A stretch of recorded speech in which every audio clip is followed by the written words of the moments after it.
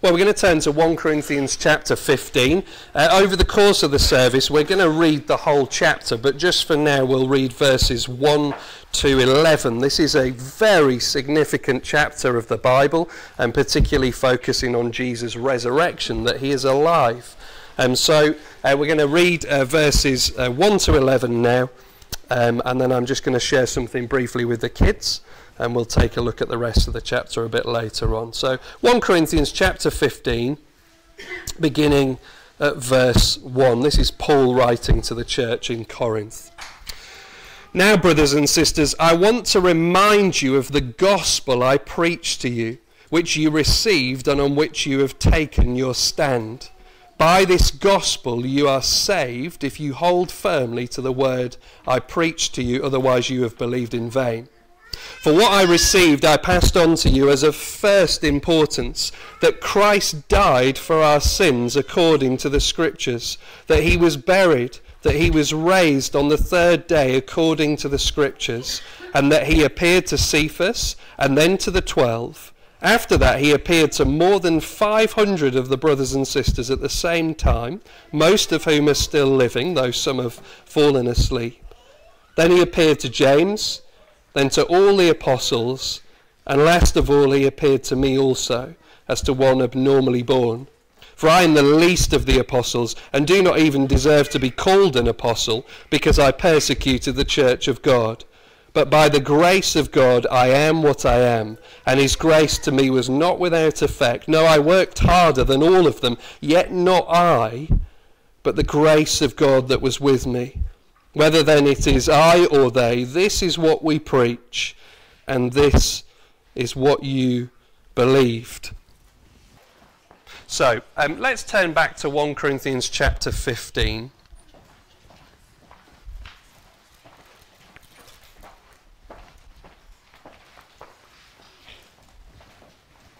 And really, having presented the facts there, Paul then moves on to talk more about the resurrection of Jesus. And he talks, as you can see, in some length from verses 12 to 58, the rest of this chapter, about Jesus' resurrection. And there are some things in here which are quite tricky and complex, but also glorious and wonderful too.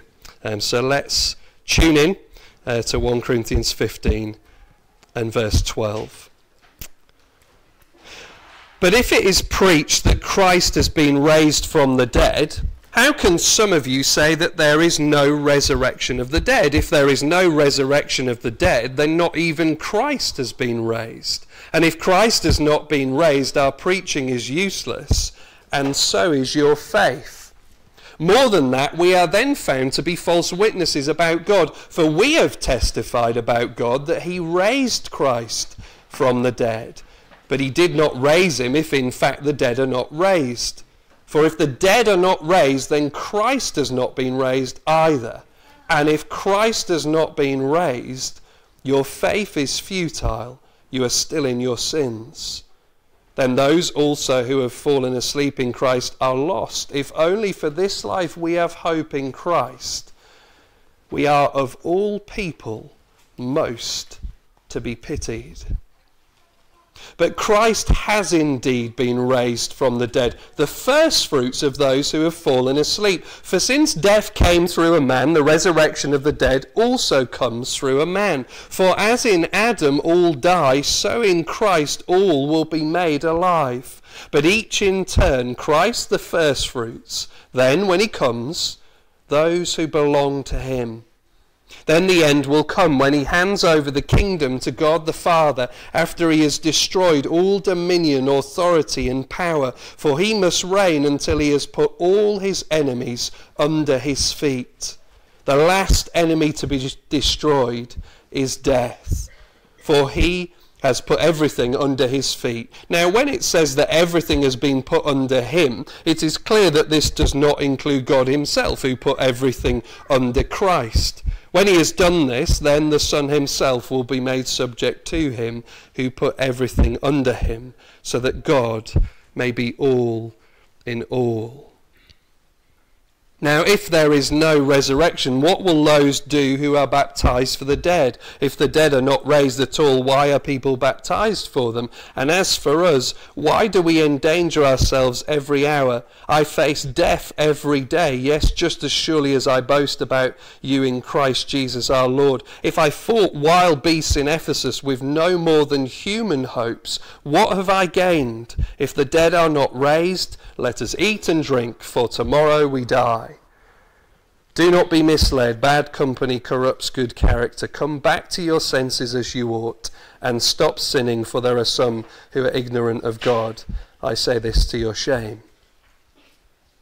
But someone will ask, how are the dead raised? With what kind of body will they come? How foolish! What you sow does not come to life unless it dies. When you sow, you do not plant the body that will be, but just a seed, perhaps of wheat or of something else. But God gives it a body as he has determined, and to each kind of seed he gives its own body. Not all flesh is the same. People have one kind of flesh, animals have another, birds another, and fish another. There are also heavenly bodies and there are earthly bodies, but the splendor of the heavenly bodies is one kind and the splendor of the earthly bodies is another. The sun has one kind of splendor, the moon another, and the stars another, and star differs from star in splendor. So will it be with the resurrection of the dead. The body that is sown perishable, it is raised imperishable. It is sown in dishonor, it is raised in glory. It is sown in weakness, it is raised in power. It is sown a natural body, it is raised a spiritual body. If there is a natural body, there is also a spiritual body. So it is written, the first man, Adam, became a living being, the last Adam, a life-giving spirit. The spiritual did not come first, but the natural, and after that, the spiritual. The first man was of the dust of the earth, the second man is of heaven. As was the earthly man, so are those who are of the earth, and as is the heavenly man, so also are those who are of heaven. And just as we have borne the image of the earthly man, so shall we bear the image of the heavenly man. I declare to you, brothers and sisters, that flesh and blood cannot inherit the kingdom of God, nor does the perishable inherit the imperishable. Listen, I tell you a mystery. We will not all sleep, but we will all be changed in a flash, in the twinkling of an eye, at the last trumpet. For the trumpet will sound, the dead will be raised imperishable, and we will be changed. For the perishable must clothe itself with the imperishable, and the mortal with immortality. When the perishable has been clothed with the imperishable, and the mortal with immortality, then the saying that is written will come true. Death has been swallowed up in victory. Where, O death, is your victory? Where, O death, is your sting? The sting of death is sin, and the power of sin is the law. But thanks be to God, he gives us the victory through our Lord Jesus Christ. Therefore, my dear brothers and sisters, stand firm. Let nothing move you. Always give yourselves fully to the work of the Lord, because you know that your labor in the Lord is not in vain. Okay, well, good morning, everyone. I'm not switched on. I always switch the mic off just in case anyone catches me singing. It's a bit of a public hazard. So just to mention a couple of things that are sort of coming up at Red House Farm, just for information. Ben did apologise to me. He had no need to apologise to me, but just because we're doing something at Red House Farm next week that sort of clashes with the maintenance day here, and I will tell you just for your information because we expect you to be here working. So next week we have our Bible College. We're hosting our Bible College staff, and they're going to be here. Russell Newton's going to be here, and he's going to be delivering 3 talks. And it's really, on the whole, emphasis is on searching Scripture, Christ-like living, Christ-like reading for Christ-like living. So if you know anyone who's not involved in the clean-up day next week who would like to come, you can give them a little bit of an invite. And just something else that's coming up in the more distant future is something that we've been really sort of gearing up for, even pre-COVID. We are inviting the county's evangelists. They've got this sort of high-tech Bible exhibition, and we are hiring it off them for a week. We're setting it up at the centre, and we are busing kids in from local schools to come and do a session. So we have, I think we've got about 8 sessions. We've got Weatherinset School are coming in, Weatherinset year 5 and 6, Stoneham Aspel year 5 and 6, Creeding St Mary year 5 and 6, Rattleston year 5 and 6, and other schools as well. So we're just inviting these kids in. We're trying to bridge the gap between what we're doing in schools and what we do at the centre. And the goal and the idea is that some of these kids who would come to this event will end up at soccer school, will not end up at summer camp, and end up at sort of other events that are geared towards adults as well. So love you to pray for that. We've got students coming; they're going to be involved in that, and that happens on the 10th, the week beginning the 10th of June. So love you to pray for that, and we probably will do an open evening. I think maybe the Thursday evening of that week. We'll put the information out and just open it up to the general public, and you can come in and you can get a little look at it yourself, see what the kids have been looking at all week. Okay, that done. You didn't give me this space for publicity. It's to preach the word. So 1 Corinthians 15 verse 58. That is my emphasis this morning, and I just want to reread this one verse. And it says, "Therefore, my dear brothers and sisters, stand firm, let nothing move you. Always give yourselves fully to the work of the Lord, because you know that your labor in the Lord is not in vain." Now, Paul has already used, in 1 Corinthians, he's already used the term brothers and sisters 28 times, and here he reaches for a deeper, more endearing term, and he calls them my dear brothers and sisters. So he's reaching for the warmest terms that are available to him. The Corinthian church haven't exactly proved themselves to be exhibit A of what a healthy, thriving church ought to look like. I listened to a sermon series a few years ago called 1 Corinthians, Christians Gone Wild, and I think that is a very fitting term for the Corinthian church, Christians Gone Wild. They hadn't endeared themselves to Paul by making his life and service easy. In fact, it was quite the opposite. The opposite was true. They'd proved themselves to be more than fickle. They were prone to personality cults. They would warm up to their favorite preacher, and they would be all about that person. They were tolerant of sexual sin. It's some of the things that they tolerated would make our 21st century blush. This church had been anything but stable. And Paul's emphasis here in in the book at large, and chapter 15 in particular, and verse 58, as a point of reference, if they are going to become stable, they need to get a firm grip upon the truth of the resurrection and its implications. That being, it's on God's final plan for all people and all things, if they were to be grounded and not so easily shaken. Now, 3 things.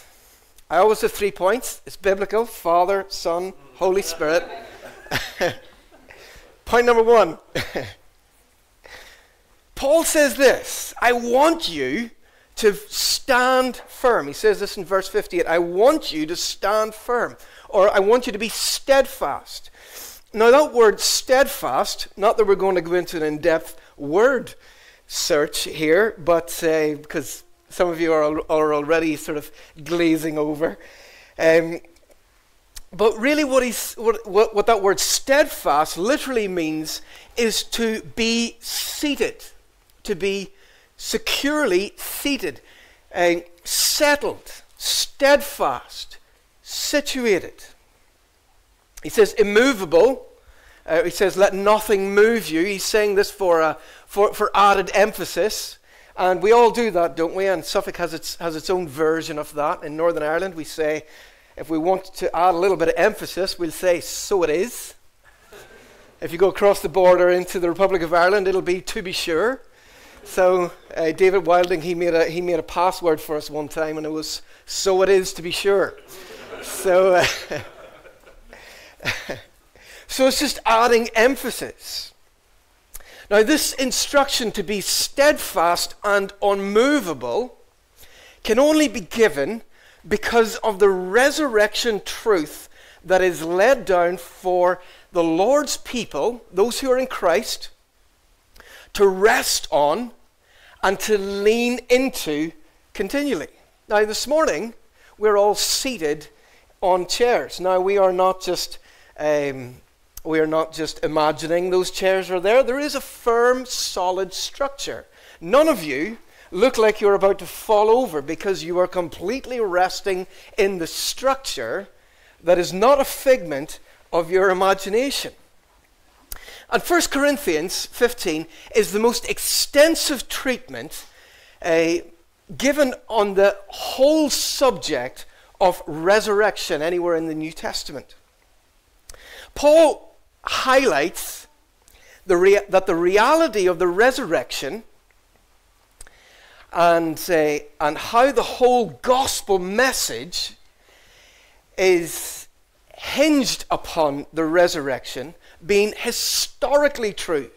Not about it being my truth or truth for you or anything else.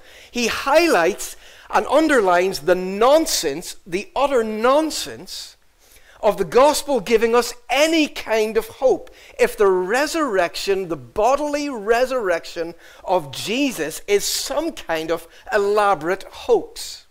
Paul says this, our preaching is useless in this earlier in the chapter. He says you're still in your sins and we are deceiving people by telling people Jesus is risen if Jesus is not risen. You see, the resurrection is not just some kind of placebo. Do you remember those days in primary school? You know, when whether you'd fallen over and bashed your head or sprained your ankle or even something, a tummy bug or anything. You know what the teacher would do? You know, they would wet the blue paper towel. I know it would go on your head, even though it was your ankle that you sprained. It was this kind of placebo effect. It was just sort of to make you a little bit more comfortable until your mother would come and, for dear sake, take you out of the building and get you out of the way. This is not what the resurrection is. This is not what the resurrection is. It is a hope, a concrete hope for our future. It is a hope for a newly resurrected body where the perishable, the old flesh and blood, the old bones that break, and tendons that tear, where we take off the perishable and we put on the imperishable. Paul is saying this, therefore, we can be steadfast, we can be situated, we can be settled and firmly situated, not because of how we feel. There's a lot of emphasis these days on how we feel. Yes, but how does it make you feel? Well, a more important question is it true? And this is a concrete hope that we have. Not because of what we feel, but because of what we know. The truth about the gospel is this: for the man, the woman, the boy, the girl who repents and believes, recognizes that we are living in God's world our way instead of God's world his way and repents and believes that Jesus is their only hope, for that person is then tethered to a resurrected Jesus. Do you know the most popular, the most well-used term for someone in the New Testament being a Christian, and it's a much better term than the word Christian, is in Christ. Someone who is in Christ. And you know what? Then in other places it says about Christ in us. So we are in Christ if we have repented and believed, but Christ is in us. So we are tethered to a resurrected Jesus. And that resurrected Jesus, his life that he lived, and that record of right and life that he had, all those 10 commandments, how he got them all right, credited to our account, his atoning death, removing our sins, and his resurrection with eternal implications for us also. Now, for my birthday last year, I think it was, Cynthia, I think Matthew must have convinced Cynthia, but because some of you know we call Cynthia Super Safe Cindy. She doesn't like to take too many risks. Well, Cynthia bought me a parachute jump, and I thought, well, Matthew must have got her on a weekday or something. I don't know. But Becky tells me, who's done a parachute jump, that you are not just there, you don't just leap out of this perfectly good airplane, you're actually tethered to a professional jumper. And you're not standing on the edge thinking, will I jump, will I not jump, will I jump, will I not jump? If he jumps, you're gone. There's no decision to be made. And that's it with Christ. We are, if we are in Christ, we are tethered to, when I was growing up, there was this, when you'd watch the news, and Janice, you can back me up on this, you'd watch the news, and sort of during the times of the Troubles, there would always be this line that the loyalists that the Unionists would use in our very diverse Irish politics, that one particular party is inextricably linked with one form of the paramilitaries. Inextricably linked. That phrase is burned into my brain. And if we are in Christ, we are inextricably linked to Christ. His death has implications for us. His resurrection has implications for us. Because he rose, we too will rise. How sure can I be that I will rise? I can be as sure that I will rise, as sure as I am that Jesus did rise. Folks, that is the hope of the resurrection. That is the hope of the resurrection. And in the passage that we read, so it says, and we often ask the questions, well, what will it be like? What will it be like? What will my resurrected body be like? Well, I hope it's a little bit better than the one that I have.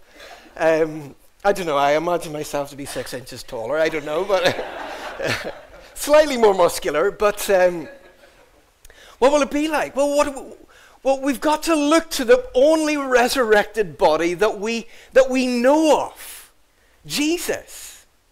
Will we recognize each other? Yeah, I guess we will, because eventually the disciples recognized Jesus in his resurrected body. What about the new heaven and the new earth? Well, what'll that be like? Well, I suspect it's probably, if we want to know what that's going to be like, we've got to have a little look at Genesis 1 and 2, before the fall comes in chapter 3. And I guess it's going to be a little bit like that. One author that I read, he likened it, and I'm going to use my own illustration rather than his, but I remember when I was at Bible college, I had a little Mark II Fiesta. Now, I'd sort of done a little bit of work on it. I was a mechanic in for a short period of time. And it always ran. And if there was a problem and I knew that it wasn't dangerous, well, that can wait, all right? Ended up, I had this little car, this little Mark II Fiesta, a little blue Mark II Fiesta, and not really much, it was safe, like it was staying on the road, but there were things that just didn't work. And I suppose I got used to it, and it didn't really matter that it didn't work until I would come home and I would get into my dad's car. And my little car would take me from A to B, but my dad's car would also take you from A to B. But it was different. You see, his car was well maintained. His car was a few models ahead of mine. And there were similarities, but it was just so much better. Now, this world that we live in is amazing. And for those of us who have traveled outside of our own four walls, at least, we've seen some stuff, and you just think it is amazing. I remember first time Cynthia's sister took us to Niagara Falls, just absolutely breathtaking. This is so amazing, and yet this is it in its brokenness. This is how it is, and what will it be like? It'll be similar, but just so much better. So much better. Folks, that is the hope of the resurrection. And this doctrine of what it will be when Jesus returns and the old is made new should not just be a placebo, but it should ground us in the difficult days and propel us forward in the other days. I remember when we were doing our building project, and I remember one very dismal day, and Ben and I, and Roy as well, and I think there was at least the three of us, and we were trying to divert rainwater that was coming off one roof onto relatively newly laid concrete. And I remember we were just trying to divert this, and we were putting up emergency guttering, and I do remember tipping it in the wrong direction. And I like to think in my mind that Ben let a scream out of him, but I don't think he did. But it's more fun that way. And I remember just out there thinking, this is the pits. But I also remember thinking, in a couple of hours' time, whatever happens, I'm not going to be here. It's going to be better than this. And this world affords us a lot of joy, and a lot of privileges and pleasures. But this is nothing. This is nothing compared to what's coming. Gordon Clark says this, a little paraphrase. He says this: be steadfast, be unchangeable, not erratic, not scatterbrained, or easily discouraged, and multiply your good works in the knowledge that the Lord will make them profitable. So it's the hope that we have as believers. The hope that we have as believers. And it's not on wishful thinking. It's on the hope of the resurrection. Second thing is this, and this one's going to be very brief. Always abounding. Always abounding in the work of the Lord. Now, doesn't it sound really exhausting to be always abounding at anything? Always abounding. But writing on the second coming and the resurrection to the new heaven and the new earth, John Piper says this about this blessed hope. He says, this confident hope gives us the encouragement and the enablement that we need for daily living. It does not put us in a rocking chair where we complacently await the return of Jesus Christ. Instead, it puts us on the marketplace, on the battlefield, where we keep on going when the burdens are heavy and the battles are hard. Hope, he says, is not a sedative. It is a shot of adrenaline, a spiritual blood transfusion. What is it in our darkest days that ought to keep us going?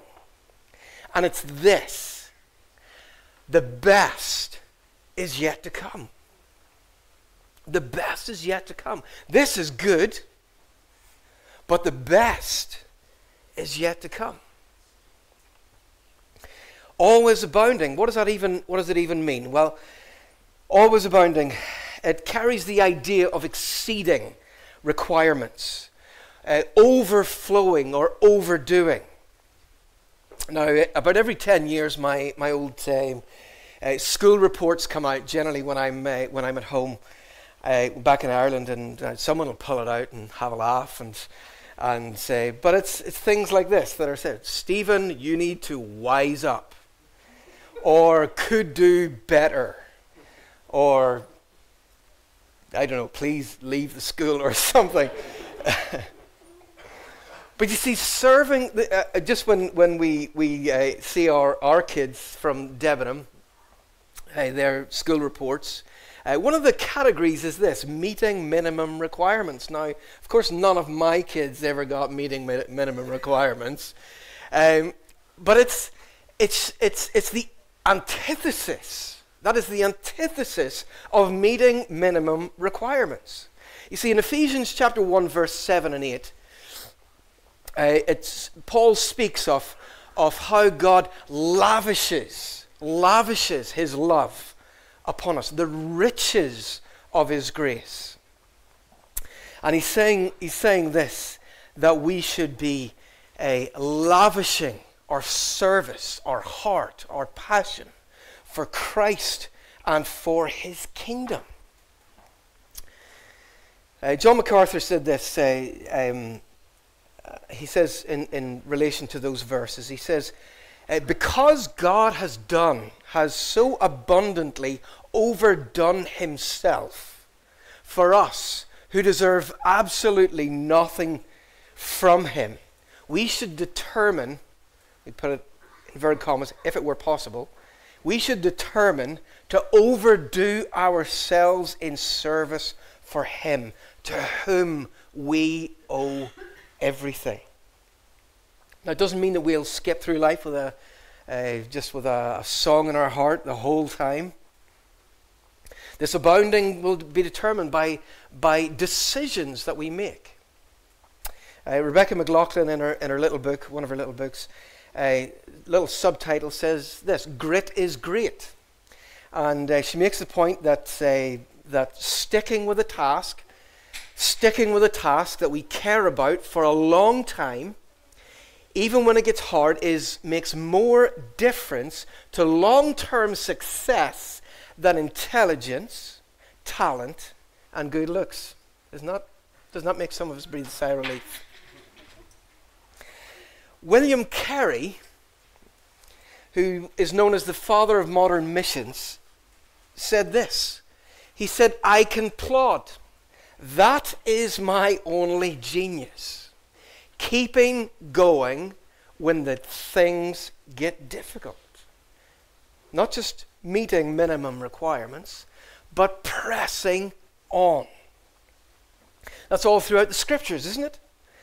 That we are called to grit, to persevere, to run with patience the race that is set ahead of us. Jim Elliot, he said this, he says, "Wherever you are, be all there. Live to the hilt every situation that you believe to be the will of God." So we are to be always abounding in the Lord's work. And the last thing I want to just say is this: because your labor in the Lord is not in vain. Now, Paul's reference here to the work of the Lord, your labor in the Lord, is most likely a reference to gospel proclamation. to discipling, to Bible teaching and grounding believers in their faith, to walking with people through difficult seasons of their life. This work of the Lord, and the work of the Lord is hard. It's difficult, isn't it? And I think it's particularly difficult at this moment, and as our culture gets more and more and more secularized, it's difficult. And the Lord's work is hard because it's hard to measure. I've often thought about, sort of my days when I worked in the garage. It was very easy to measure. A car came in, it was broken. It went out, it was still broken. No, it was fixed. You can measure that. You can measure that. But how do you know? How do you know? It's hard because it takes patience. And of course, we're all endued with an immense amount of patience. It's hard because you're not in control. We all like a little bit of control. It's hard because we are completely and utterly dependent upon the Holy Spirit, whom we cannot manipulate. We can't do it. Rico Tice, one of his lines that will be forever etched in my memory is this: we preach Christ, he opens blind eyes. We cannot do that. We cannot do that. All we can do is proclaim, teach, share, shine like stars, hold out the word of life, and live a life of love, just as Christ has loved us. And this is not in vain. Our labor in the Lord is not in vain, regardless of the outcomes, because being faithful, regardless of the outcome, is glorifying to Him.